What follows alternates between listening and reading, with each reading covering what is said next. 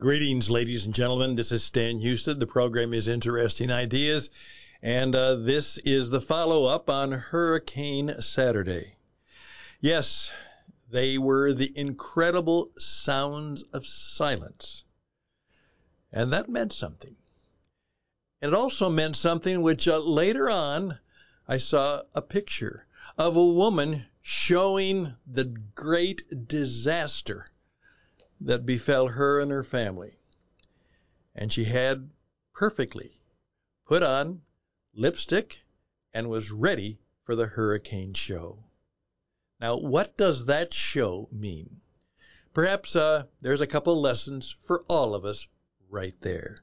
I'm Stan Houston, Interesting Ideas, and the program begins right now.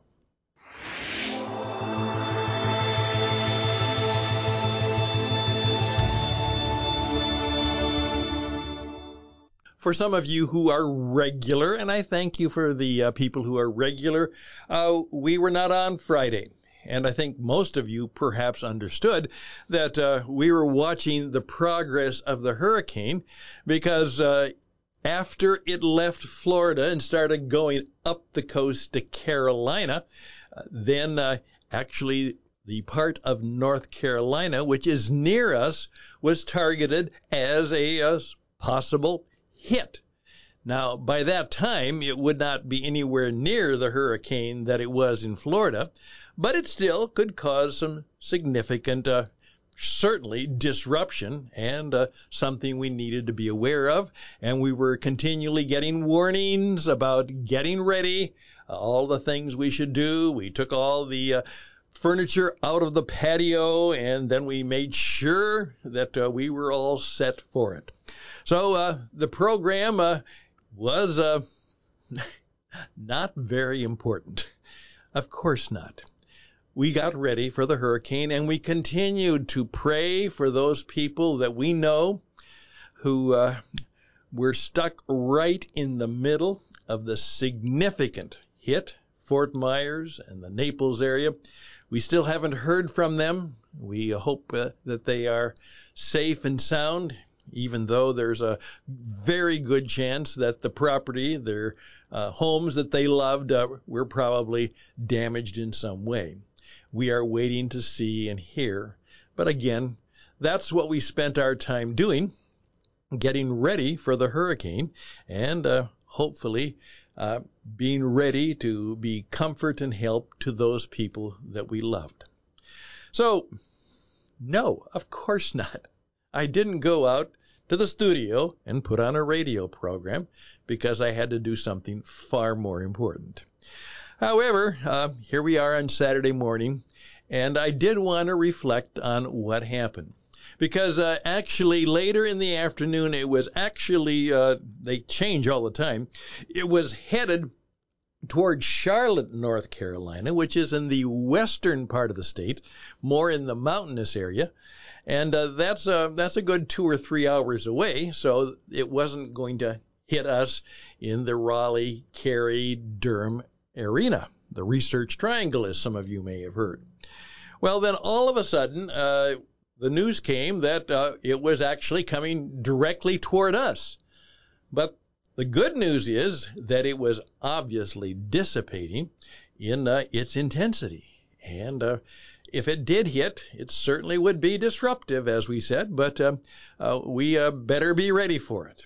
And so that's what we did. And then after saying our prayers, we did, after a very tiring day, I went to bed and I slept quite well. 3 o'clock in the morning, I woke up. And of course, I wondered. And so I went out to the living room and by the patio of our small apartment, and I sat down, and it was incredibly the sounds of silence. Not a drop of water, not a wisp of wind, nothing. I looked out, and it was as quiet as it could ever be. And that was a wonderful thing to hear. And all I could do is think of be still. Be still and know that I am God. Be still and know that I am God. Now, why in the world did it go wonderfully well for us and obviously, tragically bad for many others? Only God knows, and for the most part, He doesn't tell. We like to believe that there is a good providence in all that comes to us, but certainly doubting that is what a lot of us do a lot of the time.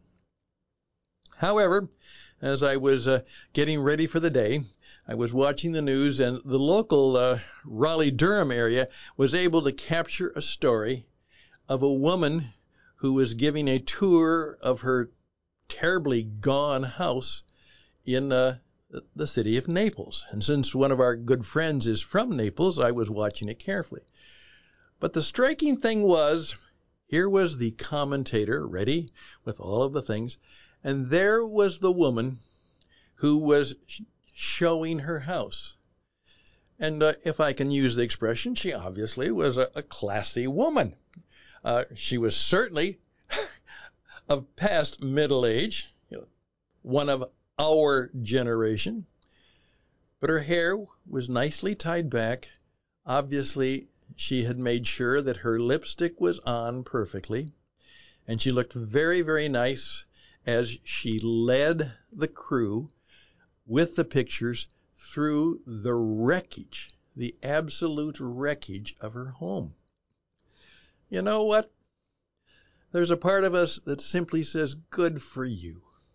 Yeah, life has been terrible, but you know what? I'm going to be on television.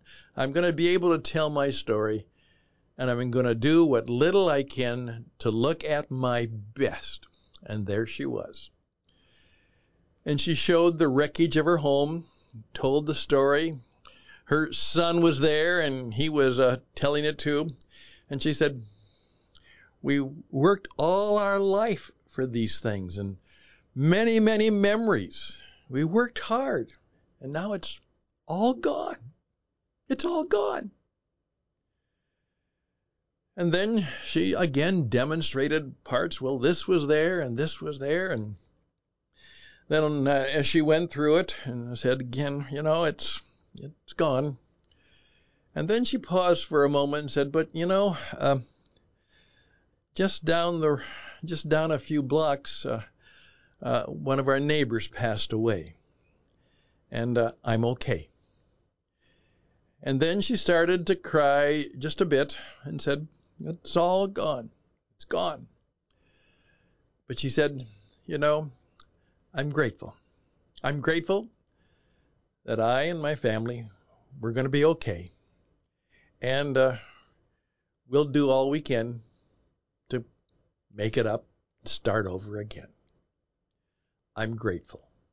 I'm grateful. And then she said it a third time. I'm grateful. Absolute class, both in style and in substance, about how we may be called in the midst of tragedy to show mercy to others and perhaps still express gratitude. That's my story about this morning, and I just share it with you in these brief 10 minutes to remind me again, be still and know that I'm God, and listen for the sounds of silence, and listen for the voice that is silent. And when the worst comes to you, put on your best face. Look good. Smile. Be gracious. And be grateful. A lesson for us all in the time of the hurricane. I'm Stan Houston. These are just some random stories and maybe some interesting ideas.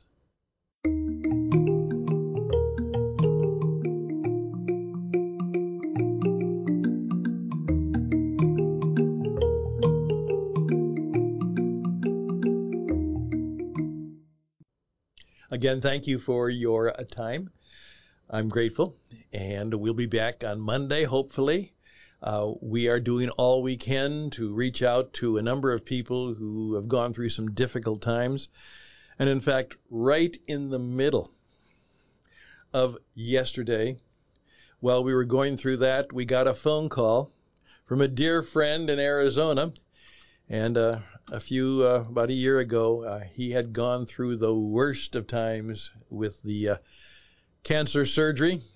And just yesterday, he heard those 4 words, "The cancer is back."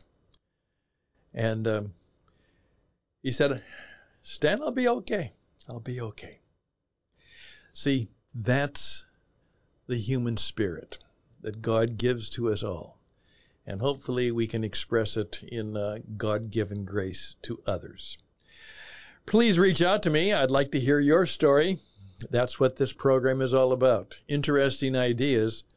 But the interesting ideas are best expressed when interesting people, good people, perhaps even great people, tell us their stories.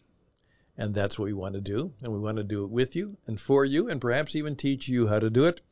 So reach out to me at stanhusted@gmail.com, stanhusted@gmail.com. Be blessed, and bye for now.